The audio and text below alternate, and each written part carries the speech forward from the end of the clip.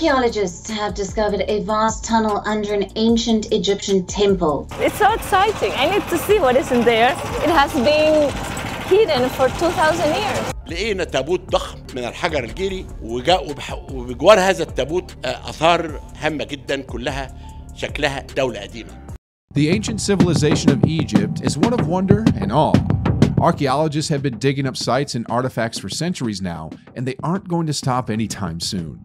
That's partly because while ancient Egyptians loved to build monuments and preserve artifacts, it's been over 2,500 years since they last walked the earth.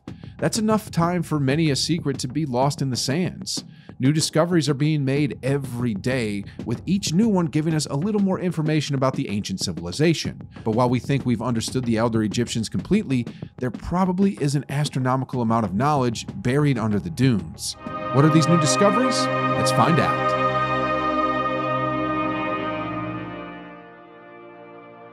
Archaeologists have discovered a vast, spectacular tunnel beneath a temple in the ancient ruined city of Taposiris Magna on the Egyptian coast. Experts are referring to the tunnel as the geometric miracle. Kathleen Martinez of the University of Santo Domingo in the Dominican Republic and her colleagues discovered the structure 13 meters or 43 feet below the ground during ongoing excavations and exploration of the temple. The tunnel, which was 2 meters in height, had been hewn through an incredible 1,305 meters or 4,281 feet of sandstone. According to the Egyptian Ministry of Tourism and Antiquities, its design is remarkably similar to the 1,036-meter tunnel of Apollinos, a 6th century BCE aqueduct on the Greek island of Samos, located on the island of Samos. When it came to design and construction, the conduit was often referred to as a marvel of engineering. While the Taposiris Magna tunnel is not without its equal, its engineering is nevertheless equally impressive. Parts of the Taposiris Magna tunnel are submerged in water, though its purpose is currently unknown given its resemblance to the Apollinos tunnel. Martinez, who has been searching for the lost tomb of Cleopatra VII in Taposiris Magna since 2004, believes that the tunnel could be a promising lead. Previous excavations have revealed clues that appear to point to the famous queen and the last of the Ptolemies. Ptolemy II, the son of Alexander the Great's renowned general and one of Cleopatra's forebears, founded Taposiris Magna around 280 BCE. She herself ruled from 51 BCE until her suicide in 30 BCE. Cleopatra had a strong association with the god Osiris and his queen, the goddess Isis, and the temple was dedicated to them. Coins with the names and images of Cleopatra and Alexander the Great were found there, as well as figurines of Isis. The temple also has burial shafts with Greco-Roman burials. If Cleopatra and her husband Mark Antony were to be found there at all, it is possible that they may have been interred in similar tombs. Is it possible that the new tunnel will lead to these long-lost tombs? Future work could yield more information. The next phase of the project will be exploring the nearby Mediterranean Sea. The coast was hit by several earthquakes between 320 and 1303 CE, which caused part of the temple to collapse and be swallowed by the waves. Furthermore, excavations have shown a network of tunnels that went from Lake Mariot to the Mediterranean. A thorough excavation of these ruins could provide us with additional information about the mysterious ancient city, whether the tombs were found. Pieces of pottery and a block of limestone have already been found in the tunnel. Zemi Hamas, the then Ministry of Antiquities, said 13 years ago, "If we discover the tomb of Cleopatra and Mark Antony, it will be the most important discovery of the 21st century. If we did not discover the tomb of Cleopatra and Mark Antony, we made major discoveries here, inside the temple and outside the temple." Archaeologists have discovered a gold leaf-covered mummy sealed inside a sarcophagus that had not been opened for 4,300 years. It is believed that the mummy is the remains of a man named Hecatoschepus, and this is one of the oldest and most complete non-royal corpses ever found in Egypt. It was discovered in a 15-meter shaft at a burial site south of Cairo, Saqqara. 3 other tombs were also found there. One tomb belonged to a secret keeper. One of the mummies found at the ancient necropolis is said to belong to a man called Khnum Dejadef, a priest, inspector, and supervisor of nobles. Another belonged to a man named Mary, who was a senior palace official who had the title of secret keeper, which allowed him to do special religious rituals. A collection of what are thought to be the largest statues ever found in the area had been discovered, and it is thought that Fatek, a judge and writer, was laid to rest in the other tomb. Additionally, several other items, including pottery, were found among the tombs. Archaeologist Zahi Hawass, Egypt's former antiquities minister, has stated that all the discoveries date from around the 25th to the 22nd centuries BC. Ali Abdul Dashish, another archaeologist involved in the excavation, said, "This discovery is so important as it connects the kings with the people living around them." Saqqara has been an active burial ground for more than 3,000 years and is a designated UNESCO World Heritage Site.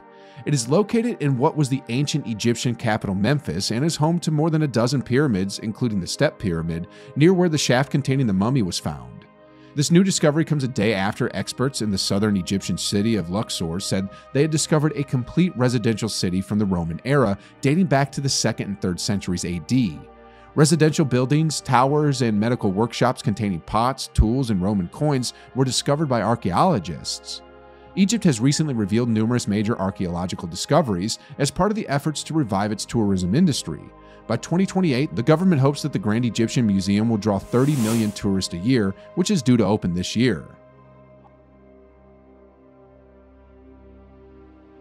Archaeologists in Egypt announced the discovery of a burial site in the city of Luxor that dates back to the ancient Egyptian 13th dynasty. The site in Luxor's Dra Abu el Nagad necropolis contains sarcophagi, remains, and artifacts that date back almost 4,000 years to sometime between 1803 BC.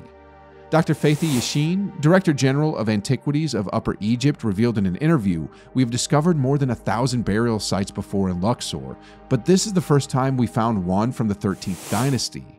This site is about 50 yards wide and 70 yards long." The burial site also contained a complete sarcophagus made of pink granite weighing about 11 tons, inscribed with the name of a minister named Anko who lived during the reign of King Sobhotep II during the 13th dynasty. The experts also noticed that there were some ushabits, small statuettes made of wood and painted white to imitate limestone. Yashin explained, "I've been working in this field for more than 25 years now, and this is the first time I've seen ushbits with scriptures written in hieratic instead of hieroglyphs. Between the 3rd millennium BC and the mid-1st millennium BC, hieratic was the common written form of ancient Egyptian." Archaeologists announced that they had discovered a complete city dating back to the Roman era in eastern Luxor.